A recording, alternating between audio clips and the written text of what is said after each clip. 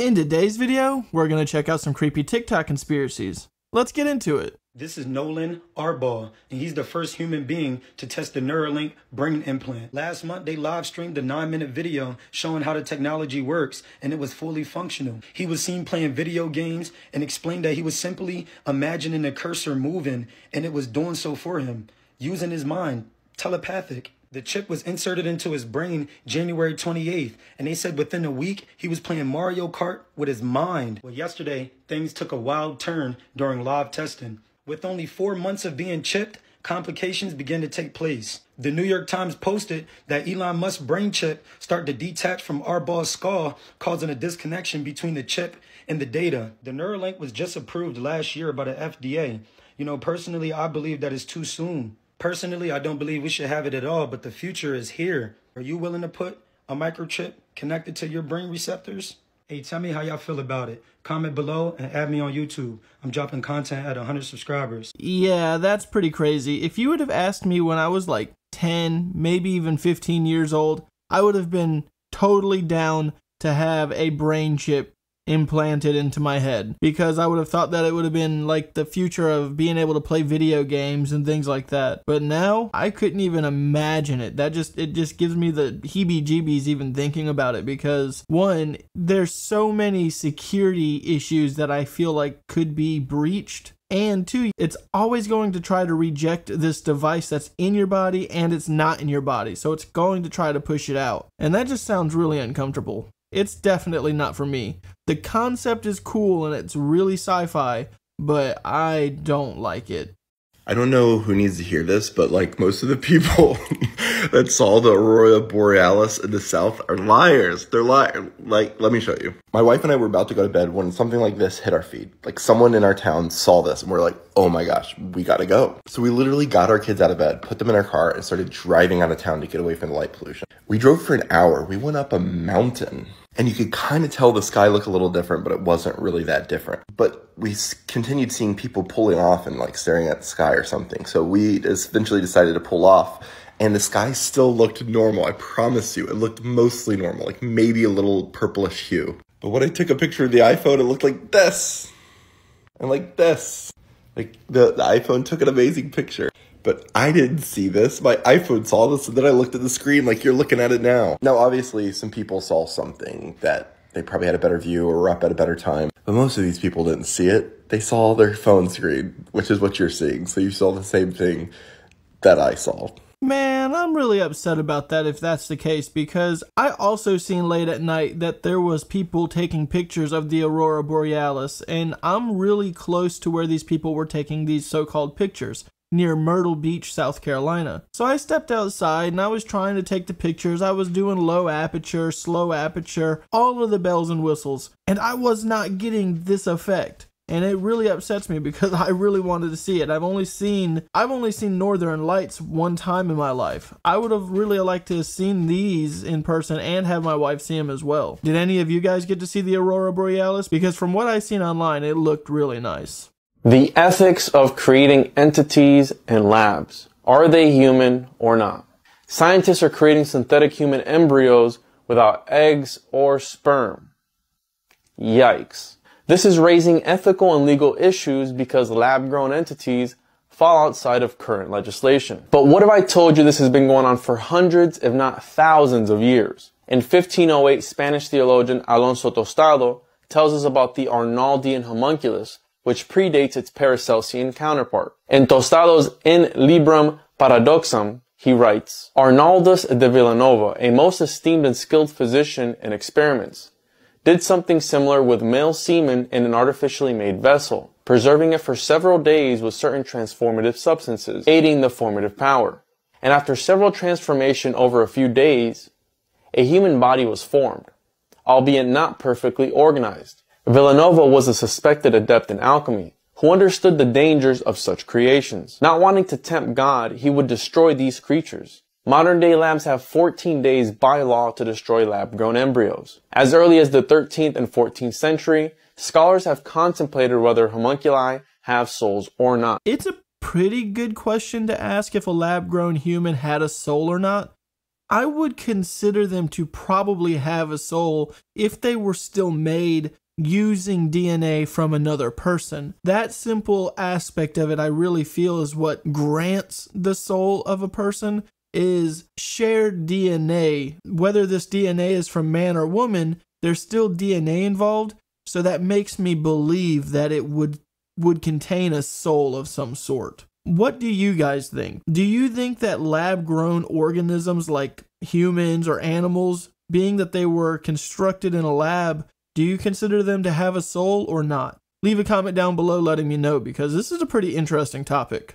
Hey, if you haven't done so already, go ahead and like the video and subscribe to the channel. I only ask once per video, and I make a video like this almost every day. And to everyone that's subscribed, thank you so much for being subscribed to the channel. And for the people that are not subscribed, I still appreciate you nonetheless. Thank you for watching. And don't forget, if you want to be a part of Questions for DK, where I answer personal questions, questions about conspiracy theories, or theories in general, leave a comment starting with question for DK so that I can find it in the YouTube search results and answer those questions in a future video. And to all the people out there that are mothers, have mothers, or have had mothers, happy Mother's Day.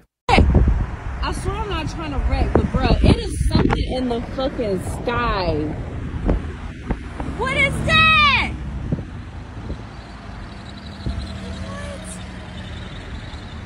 What? Y'all seeing that shit, right? What is that?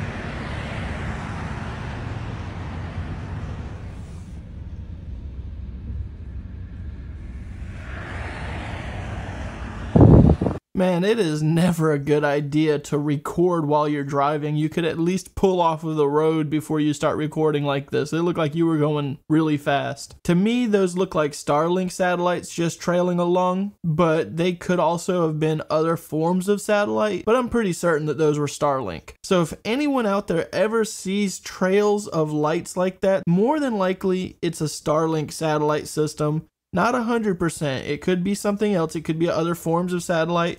It could be drones. But more than likely, Starlink satellites. That's my guess. If anyone has anything different to say, leave a comment down below letting me know.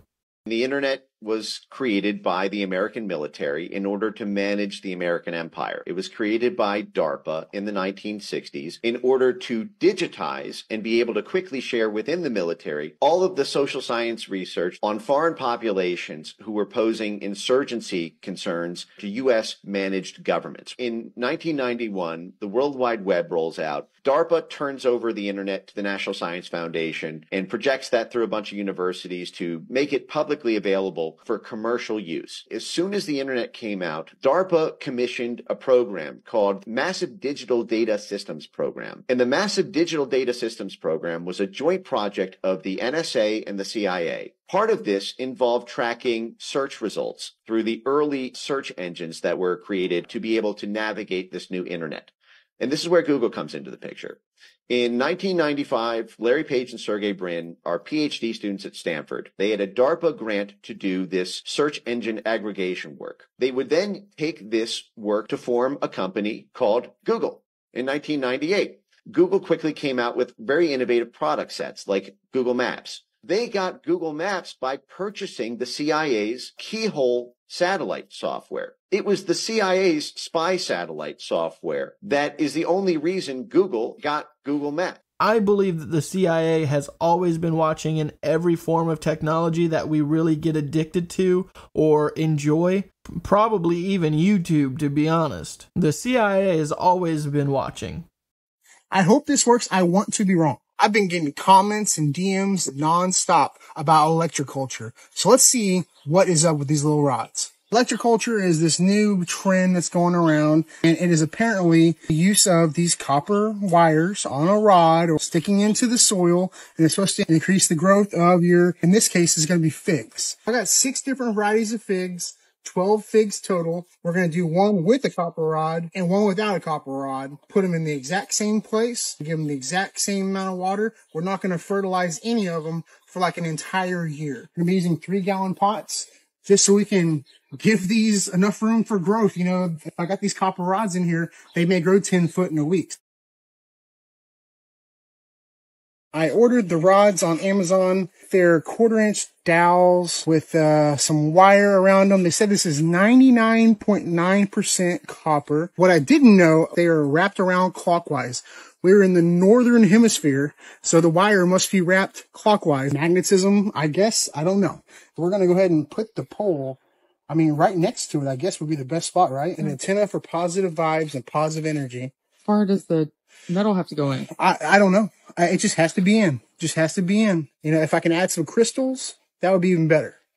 Maybe the next video I'll have crystals. I'm really upset with myself. I have not been able to get my garden around this year, and I'm really disappointed because I was really hoping to get a nice, good garden going, but I haven't even started tomatoes or anything yet. So it's been really, really a downer. But I do like watching these types of videos because when I do start up my gardening, whether it be for fall or maybe next summer, I would like to try to implement this kind of resource.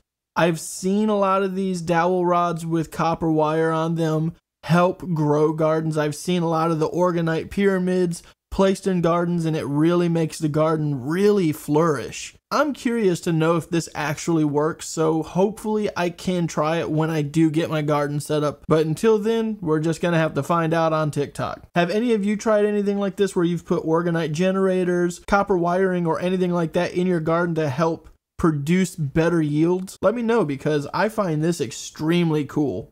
This is the weirdest scientific article I have ever read. A group of researchers trained mice to operate a virtual reality world with only their brains, and it worked. We have long known that animals were able to make maps in their brains in order to navigate. Researchers here wanted to prove that they could actually navigate that space in their own heads in real time. What they first did is put the rats on a little spherical treadmill, so essentially they could run around in any direction that they wanted. And they had a virtual game space that they could go around and interact with. When they found a treat, they would then get rewards. And they also trained them to be able to pick up objects, move them through the game world, place them somewhere else in order to get a reward. They then mapped the rat's hippocampus and created a model in which the rats could operate on. Using this map, they placed electrodes in the rat's brain that allowed them to activate those parts of the brain in order to control the game world. Then they placed the rat on a stationary field and continued to project the game world around them. In order to perform the tasks to get treats, they would have had to move in the game space using only their brains, and they could. They could also teleport using their brains in the game world. They knew where they wanted to go, got themselves there, grabbed an object, and went back with it for the treat. This tells us a few different things. First, animals, just like us, can navigate a three-dimensional world in their heads. I think this could also make video games very interesting, and training modules, things like that. Perhaps it could also help us have a more immersive view when we're talking about things like space travel. Really? Oh my god. Oh my god! Yes. Do you want to take your shoes off maybe? Oh my god. Oh my god. Should I push you? Yeah. Yeah, yeah! I mean, yeah! Wait. Oh god.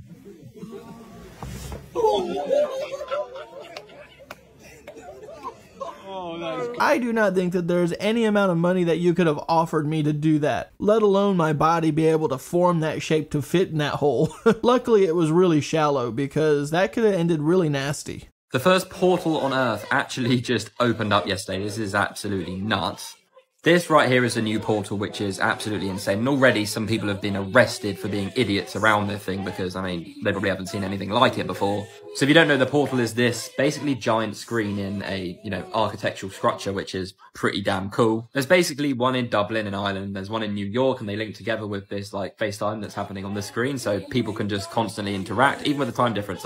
Pretty sick. Now, yesterday when this opened, there was lots of processions and dance contests and lots of stuff happening between the two countries. And yeah, looked like a pretty cool event. There's a lot of footage coming out about this. People are loving it, saying how cool it is, although there isn't any audio. So one main problem is you can't hear anyone. You're just standing there waving. But I mean, I still think it's pretty unique. But of course, there's always someone, and within literally 2 or 3 hours of the thing being open, someone was arrested. Don't know what she was doing, but probably trying to jump through the portal, which of course isn't possible yet, guys. I mean, it might be, but not yet. But yeah, I mean, it's pretty cool, pretty unique. I'd love to see more of these opening up around the world, especially when you can jump through them. That'll be, yeah, a nice way to travel. You know, I actually think that that's pretty cool. It's a good way to look into another country, or at least see what it's like in another city. It's a really interesting concept. It's kind of pointless, but it's really cool nonetheless. Have any of you seen these portals yet in person, or have you only seen them online? Hey friends, when I do my videos about reincarnation, I always get a lot of comments from people saying things like, I don't want to come back, get me out of here, I hate it here, that kind of stuff. And I get this, and this video is for you guys. Because when I was in my teens, I never thought I'd hit 20. When I was in my 20s, I really didn't think I would hit 30. And in my 30s, I basically died. And I had a near-death experience, and I was reborn. Now I'm 44. I'm out here competing with high-level athletes. And, you know, instead of hating money, I'm coaching people how to make money. I lost 70 pounds. I cured all my diseases. And I have a completely different outlook on life. And the reason I'm doing this video is because I've learned a lot through my spiritual journey here. And I'm still at the very beginning of it, but I've learned a lot.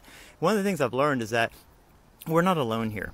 You have a whole team of people in the spirit world that are rooting for you, guiding you, watching you, and are a part of you. And in fact, you are out there too. This is just like a physical avatar that you use to navigate this material world. And you live this life and you do these things on behalf of your entire soul cluster and your whole soul family. So this isn't about you. So one of the things that we learn here is to be service to others and to be selfless. And it's a very selfish thing to say, get me out of here, I don't want to be here, because you chose to be here. And you have a lot of people out there watching you, helping you, and counting on you to make the most out of this life. So when things get crazy, because this world is freaking bananas, because it's supposed to be, it's an obstacle course.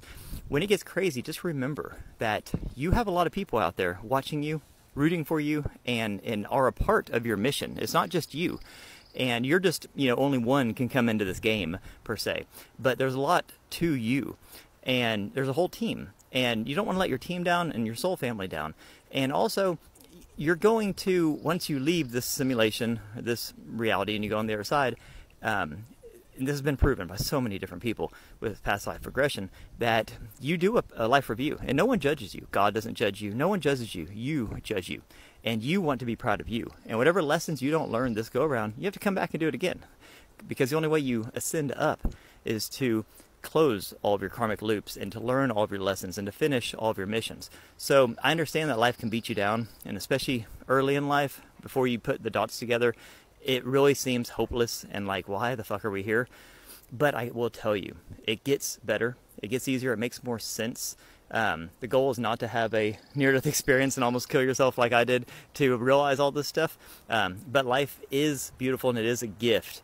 And a lot of souls don't get to incarnate. And I guarantee you there's at least 2 billion people on this planet right now that would trade places with you, no matter how bad you think your life is. So just a little morning pep talk, because I don't want people to be hopeless. This world is tough, but it's tough on purpose. It's a school. School's hard. The better the school, the harder it is. And just know you're not alone. And just know that you have a team. You are part of a bigger crew. And this is a mission. And you have to keep your head up. And you have to be positive, and you have to be willing to fight, and willing to endure, and willing to deal with all the bullshit in this world, because it's not about you. It's about your whole team, your whole squad, your whole soul family. It's about all of y'all, okay? So just know that it's not about you. You have to think about it that way in bigger terms. And just know that this is for a purpose. This is for a reason, okay? This isn't just to torture us, okay? It's all leading somewhere. I guarantee you it is, okay? So stay strong, stay positive, and love you guys. Have a beautiful weekend. Peace. I like this guy. He's got a lot of motivational content on TikTok. His username is I'm Alive and Kicking. A link will be in the description if you're interested in any of his videos. But very true statement. You know, even if you have a really horrible life, it could be worse. It could be a lot worse. So it is always good to try to remain on that positive note, try to be on that high spirit, because it is going to get better. And even if it seems bad right now, in the long run, it will be worth it. So just try to stay positive out there. What if I told you that I know exactly what the Grand Canyon is? Would you believe me? And I know exactly why it looks like petrified flesh and has all the signs of petrified living tissue. And then I showed you what the veins of a bat's wing looks like and what the Grand Canyon looks like. And then I remind you, or tell you for the very first time, if you haven't seen my dragon video, what I found right near that area. Look at this outlined in red wing, torso, and head, even down to its molars and jagged teeth. There's a dragon there, and the Grand Canyon is that dragon's petrified veins. Try to tell me I'm wrong. Try. Now, to the uninitiated to my dragon post, go check it out. But a quick recap. Here is the whole dragon in red. I outlined it in blue. What I found later is the wing actually comes up and around. And the head, here's the head. They even call the mouth the Black Dragon Reservoir and Black Dragon Trailhead or Canyon. There is a dragon there. And the entire Grand Canyon is its petrified vein. And just so you can see the comparisons again. And yeah, the Grand Canyon, you can't explore all of it, just like you can't explore Antarctica, because there's all sorts of hidden things there that they don't want you to know about, cultures that existed there that they don't want you to know existed there. But the bigger secret, the biggest secret of the Grand Canyon is what it actually is. And you try to tell me that's not the head of a giant dragon, and that you're now looking at its neck, and that this entire thing here is in its wing and its veins. Try to tell me. Try. Oh, and of course, I'm just joking. This is all for entertainment purposes. Just like to make you guys laugh. I mean, I kinda see the resemblance of the veins and the structure of it looking flesh-like. It does kinda look like a dragon when it's outlined, but without it being outlined, it's a really hard image to tell. And it is an odd coincidence that they do reference it as a dragon in the location. What do you guys think? Do you think that that could be a corpse of a dragon and the Grand Canyon is maybe the remains and or vein system of said dragon? I don't really see it. This is why you never paint a turtle shell. Yeah, guys, you should never paint turtle shells. And this is something I'm sure most people don't know is very harmful to the turtle. Because as you can see, these cute little baby turtles end up looking like this when they get older. So for context, I came across this video on my For You page, and it made me want to do some research as to why this happens. And you know when you see these baby turtles for sale, a lot of times you'll see them in souvenir shops. But the reason this is so harmful to turtles is because turtles actually use their shell to absorb sunlight. Most people might not know this, but turtle shells are not dead. They are actually a living organ that's a part of the turtle's body. And through the sunlight, the turtle's shells actually gives them vitamin D that it desperately needs. And painting a turtle shell actually blocks this sunlight and it does not allow them to absorb any vitamin D. And this leads turtles to getting a very harmful bone disease. So yeah, guys, you should definitely never paint a turtle shell. Dang, that's really sad. I've actually seen turtles with painted shells in the past. Not anything recent, but that is really sad. The person that's painting their shells should be notified that, hey, that's not going to end well for that turtle if it remains painted like that. That just looks awful. You know, I've been living here a minute. There's probably 8 or 10 cows clustered. I thought it was weird the other day, but like,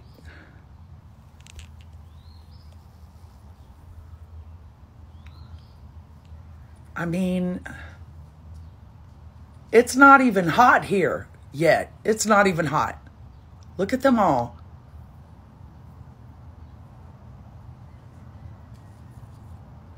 And the babies are under the back tree.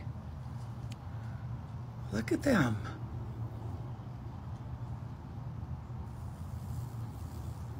That's some weird as fuck behavior. You know, seeing this video actually brings up a point. There's some cows down the road from where I live that are always spread out in the field, always grazing on grass, even when it's really hot. But not just because there's shade here. I think that they're just hurtling up together because that's what the cows here in my area have been doing. They're all staying clutched together really, really tight. And that's kind of strange behavior for these cows unless major storms are coming. Whenever a major storm comes, cows will herd together. And that's kind of how they're herding in my area, as if there's a major storm coming. It is really concerning. These are meridian ley lines. This is an energy line on the body, right? It goes right down here and it goes right connected into here. So if you wear, for example, a ring here and a bracelet here, this is connected to this and it syncs. Kings and queens, right? Very easy example. What are they always wearing? They wear a crown. And that crown is made out of gold, which is a conductor. And they also have quartz and all different types of jewelry on that crown, which is also conducting and amplifying that energy. And usually they're wearing purple to try to show that they're royal. That all is connected on the head, right? Because your head is connected to your crown chakra, which is your highest state of consciousness. So they wear those crowns. A lot of ancient cultures, they used to be decked out. They had bones, they had quartz, they had amethyst, they have topaz. They had all these beautiful things all over their body. When they would wear that, they would be able to sync up to a higher consciousness because the fact that their body is resonating at an amplified field.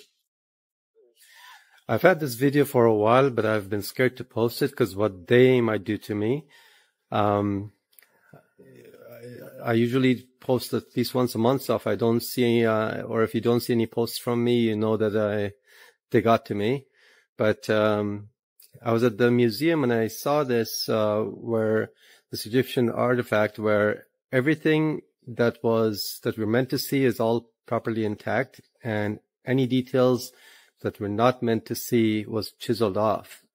Now, if you notice any regular human being, birds, boats, things like that, all properly intact and in perfectly good condition, the regular human being right there.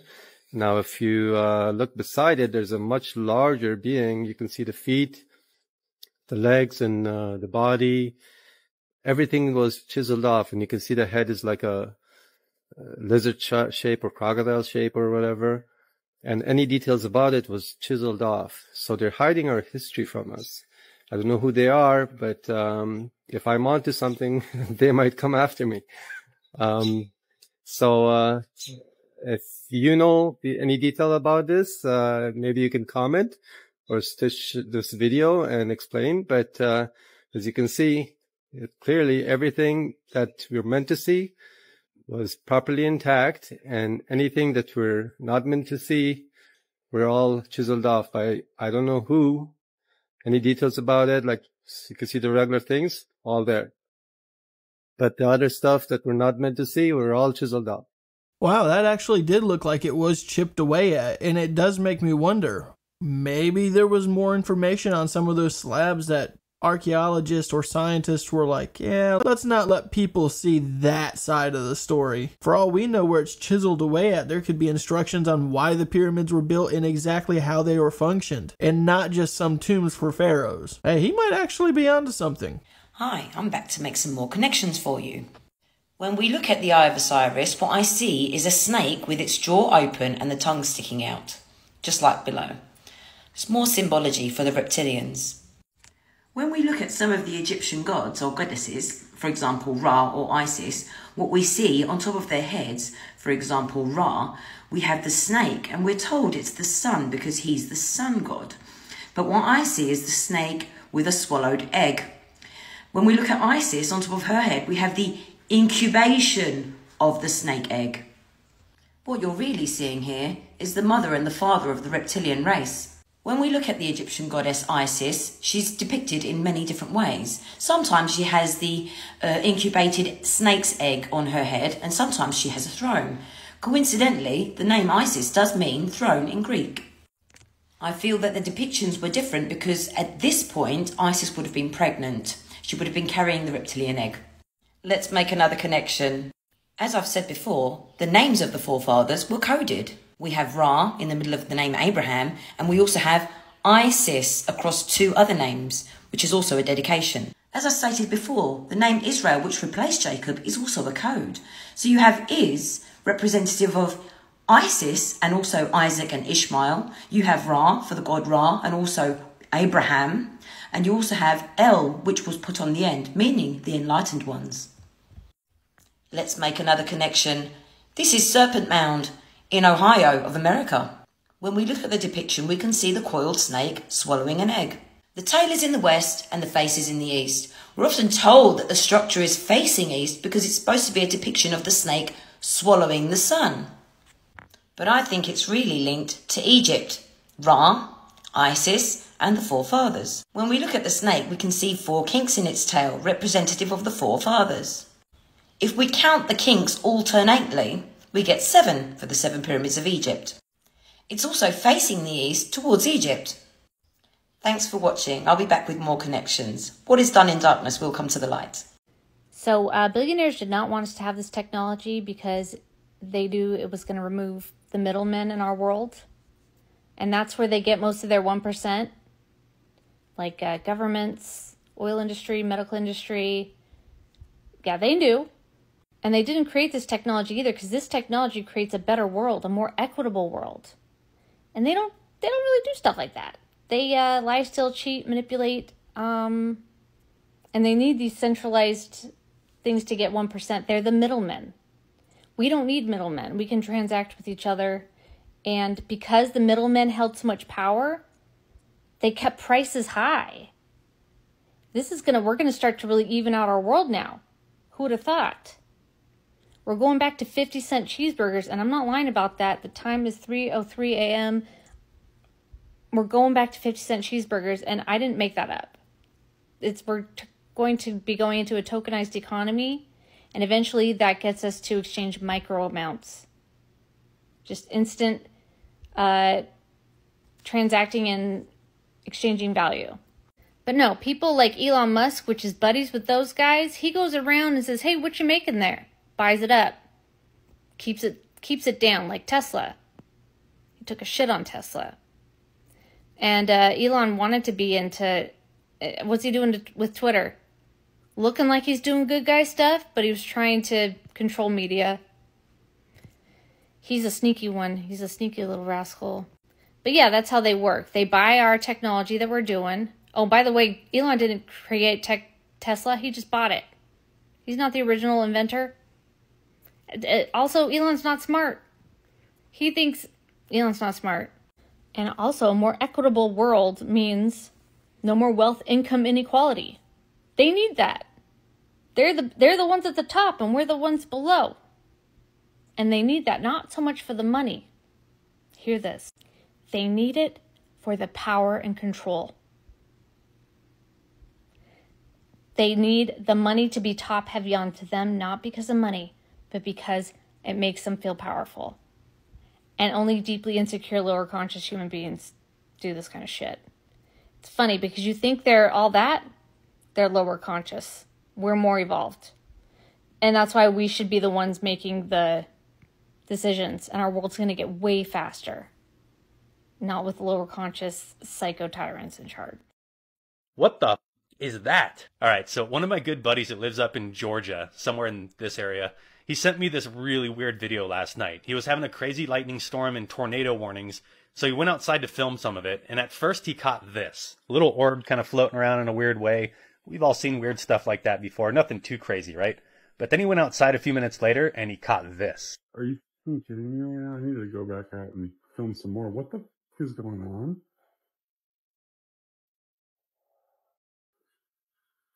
There's no way it's water because it would just run down all the way, right? Like, what the f*** is going on? Oh, boy. So he was filming this from an iPhone 13. He was outside. There was no window in front of him to create any kind of reflection like that. He wiped his lens on his phone to make sure it wasn't water droplets. But man, this is super weird. Have you ever seen anything like this? Almost kind of looks like maybe angel wings.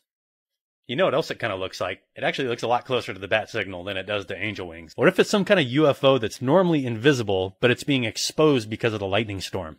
Or is it just something on the camera lens causing this optical illusion? I even went on Google to see if anyone else was talking about it or if anyone else saw it. But the last article talking about weird lights in the sky over that area was from July of last year, and correct me if I'm wrong, but I think that was just Starlink. I've personally known this guy for over 20 years, and trust me, he's not the type of guy to make stuff up like this. If anything, he's usually the guy that will make fun of people who are claiming to see stuff like this. So this is really tripping me out. I don't know what to think, guys. This thing is crazy looking. And if any of you guys were in that area and saw it, drop a comment below. You know, the little orb thing, I was thinking, that could be like a little moth or some kind of bug or something flying around.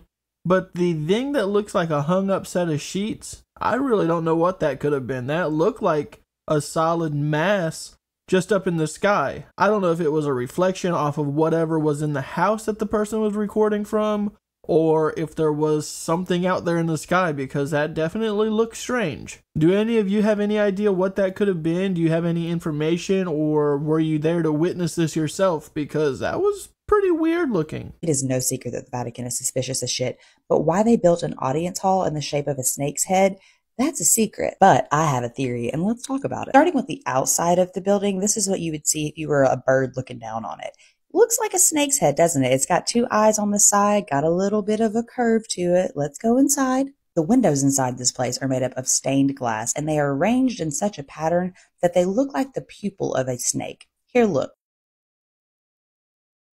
I'm sorry, but I see some similarities. What about you? Here's where I'm gonna wild out for just a second. Stick with me.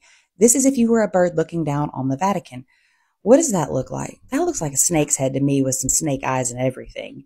And then you move on down and you've got a round circle in the middle of it, like a snake that just swallowed something whole. Here's the thing about that. In the middle of this fucking circle, there is an obelisk. Now, some people theorize that ancient Egyptians used the obelisk to absorb energy as an energy source and transmit it to other places, like pyramids or domes. And then you have the snake's tail in the back. Now, real quick before I go, I'm going to show you what a snake looks like when it swallowed something whole. Now, tell me that building wasn't designed in the form of a snake.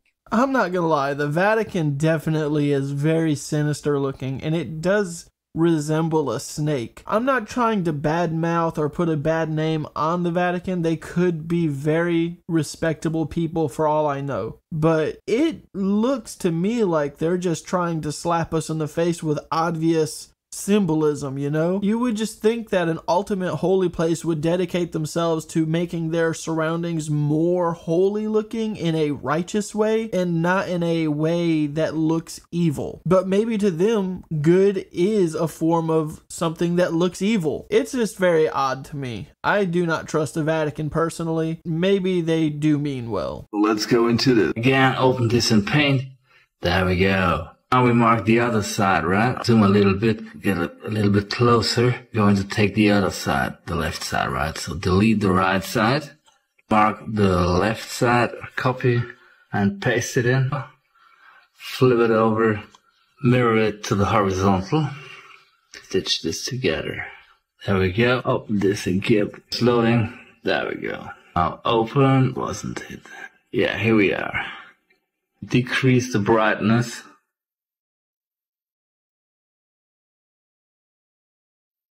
And increase the contrast.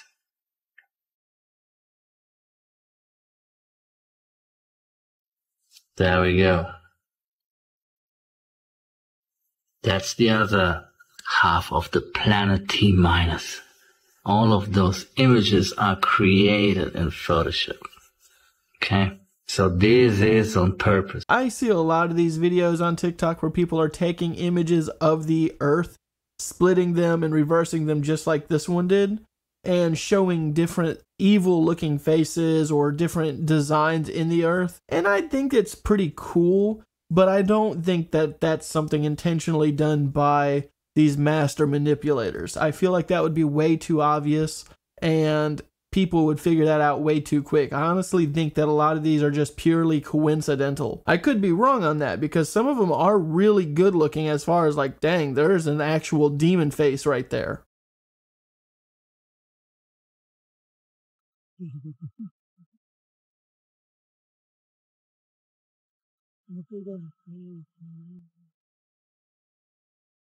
At this point, I'm 100% convinced the U.S. government is trying to kill and poison us through food. Would anybody like to explain to me why no major news outlet is speaking about the fact that there are 16,000 pounds of ground beef in Walmart that have been recalled for E. coli?